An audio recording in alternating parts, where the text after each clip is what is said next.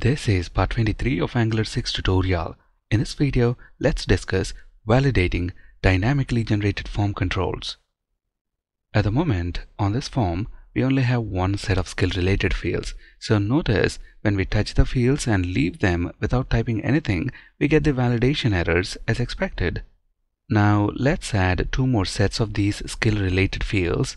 Notice the moment we have added two more sets, the validation errors disappeared, and look at this. When we touch the fields and leave them without typing anything, we don't get any validation errors. So the validation for these dynamically generated form controls is broken at the moment. So let's fix it in this video. This is our create employee component class.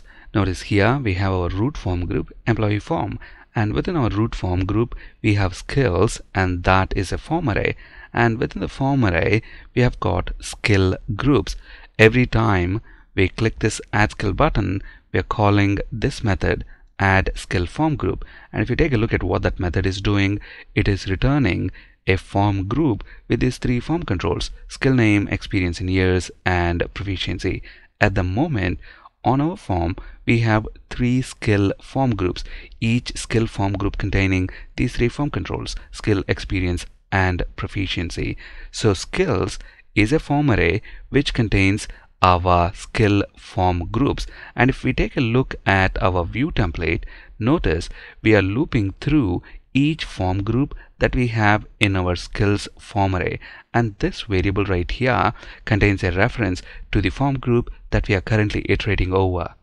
So as we are looping through each form group in this form array, we're going to use this skill variable right here to determine if the three skill related form controls, that is skill, experience, and proficiency, in that form group are valid or not. At the moment, notice to determine if the skill name form control is invalid and then add this has error bootstrap styling class, we are using the skill name property of the form errors object, and we have this form errors object within our component class. Now to keep this code simple, we're not going to do that anymore. We're going to use this form group variable right here, skill, to determine if the skill name form control within this group is valid or not.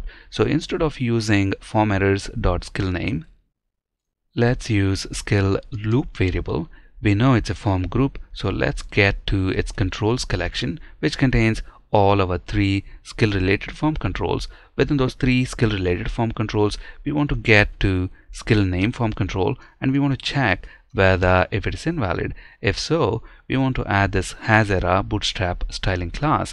In addition to checking whether the form control is invalid, we want to do another check. So let's make a copy of this expression. Now we also want to check whether if the form control is touched. So if the form control, that is our skill name form control, is invalid, and if it is touched, only then add this has error bootstrap styling class. Now there is another way to get to the skill name form control within this skill form group. Instead of using the controls collection property, we can use the get method, and to the get method we pass the name of our form control. In this case it is skill name, and then that is going to return as a reference to the skill name form control within this skill form group, and then we are checking whether if it is invalid or not. So we can use this technique as well to get to a form control within a given form group. The span element that displays the required validation error is right here. Notice again here we are relying on the skill name property of the form errors object. Instead of that, let's include our validation message within this span element right here. The message is skill name is required. This span element should only be displayed if the skill name form control has got required error and touched. So let's make a copy of this expression and use it right here. So instead of checking if the skill name form control is invalid, let's check its errors collection and see if it has required error. Remember, when a form control fails required validation, the key required will be attached to its errors collection. Finally, we don't need to call this log validation errors method on blur event because we are not relying on it anymore for validating this skill name form control. We are checking whether if it is invalid, touched, or if it has got errors right here in the template, so we can safely remove this binding. Now let's do similar changes on experience in years form control. So instead of using form errors.experience in years, we're going to use our skill form group variable. So if experience in years form control is invalid and touched, then add this class. Similarly, we don't need this binding anymore, so let's get rid of this.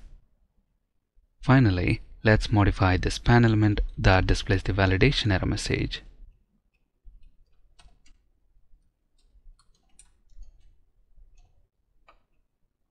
Similar changes on this proficiency form control. Next, let's remove the blur event binding on all the 3 radio buttons.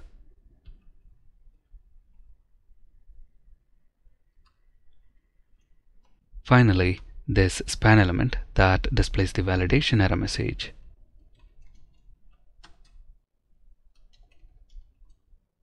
Since we are doing validation for the dynamically generated form controls in the view template, we can do a couple of changes in our component class. First of all, we don't need to have the skill related properties in the validation messages object. Remember, we're using this object to store the validation messages, but since we already have the validation messages for the skill related form controls in the view template, we can delete them from here. Similarly, we can also delete them from the form errors object. In fact, on this form errors object, we don't need any of these properties because remember, the log validation errors method is going to add them at runtime when the respective form control fails validation. So we can delete all these properties from here. Finally, we need to make one small change in log validation errors method. The method is right here. And remember, the validation messages and the logic for dynamically generated form controls is in the view template. So there is no need to loop through the form groups in the form array. So I am going to delete this if block right here. Let's save all our changes and take a quick look at the browser. First, let's launch Browser Developer Tools and notice when we touch the skill name form control and leave it, we get the validation error as expected. But look at this, when I make this form control valid by typing something, we have an error in the browser console. And look at what the message says, cannot read property required of null. So let's understand what's causing this error. Now if we take a look at our skill name form control, notice here we are checking the required property on the errors collection of our skill name form control.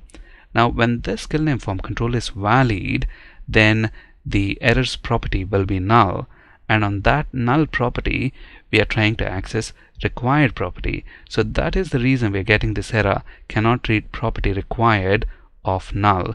So here errors is null, that's why we get that error.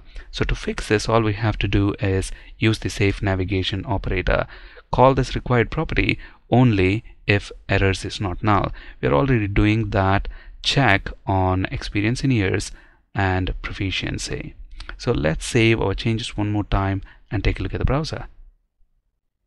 Notice now when we touch the field, leave it, we get the validation error. When we type in a valid value, the validation error disappears and we don't have that error in the browser console. Now let's generate a couple of more skill form groups, and as we touch the fields and leave them without providing any values, we see the validation errors as expected. When we provide valid values, the validation errors disappear.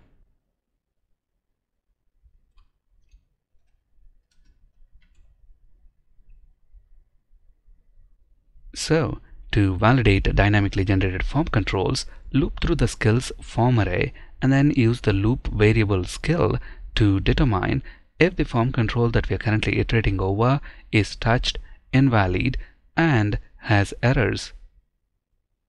That's it in this video. Thank you for watching and have a great day.